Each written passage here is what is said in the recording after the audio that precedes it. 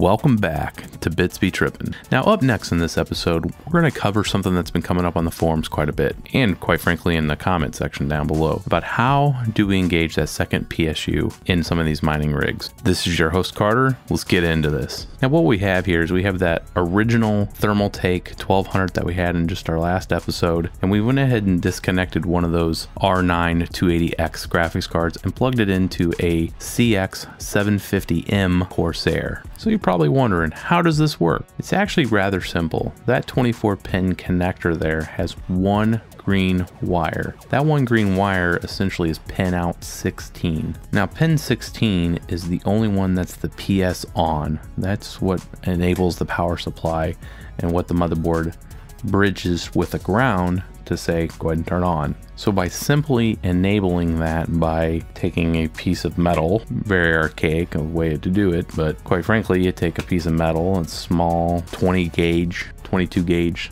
somewhere around there, and you connect that green wire with one of the black wires. Now the black wires obviously are ground. And we're going to bring the camera in real close, get a real good shot of this connection and what you need to do.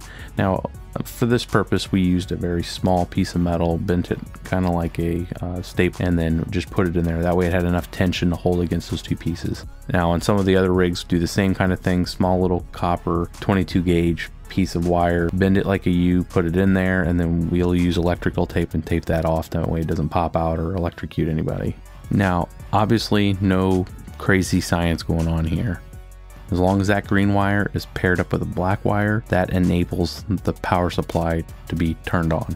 You can mechanically control the on off of the power supply using the switch that's in the back of the power supplies next to the AC outlet connection. Now we think it's a good idea to go ahead and bring up the pinout table for the ATX 24 pin normal 12 volt connection. In this table you'll see the orange, the black, the red, gray, purple, green, white connections, what they are, what their description is, and just give you that knowledge of what we're dealing with here. Now if we take a closer look at this second power supply, you can see the only connection that we're using on this right now is just the 8 pin and the 4 pin PCI Express connector on that last graphics card.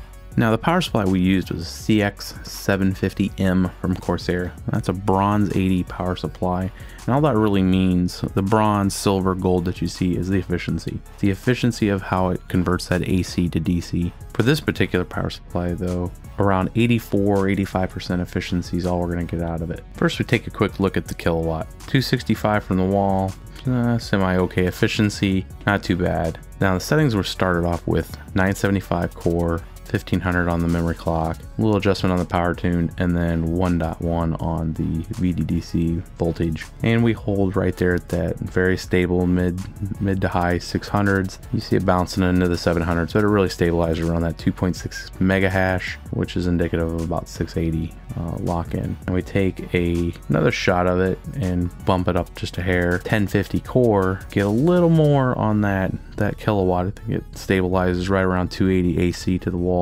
And you know, we lock in at that 730, which is a real good number for these cards. The fastest we've seen them hold and stable are around that 741, 745 with these WindForce gigabytes. But again, quick shot of the kilowatt showing about 280, roughly 80% efficiency, not too bad. Now like any other mining rig or any other settings that you've done with a single PSU, these double PSUs are the same type of configuration management. You gotta set a setting, let it cook for a little bit. You know, while you're waiting to see if it stabilizes in hash, you know, take a look at your friendly Mad Bitcoin's website. All right, shameless plug for a fellow YouTube Bitcoin station. Now you're probably asking, or some of you at least are probably asking, why would I even want to take this shot at putting 2 PSUs in a rig?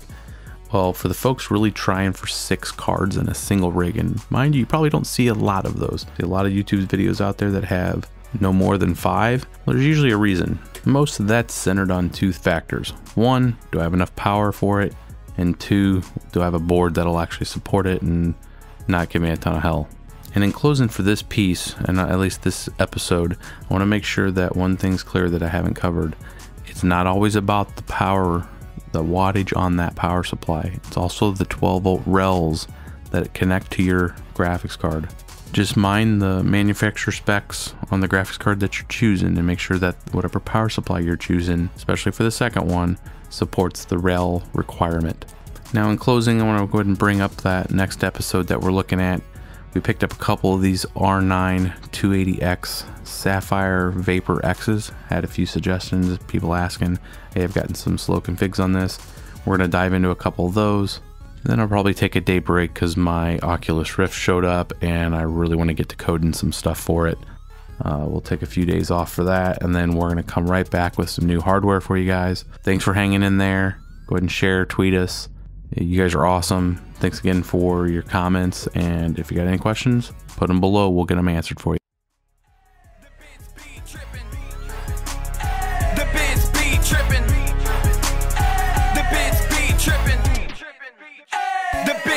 Tripping.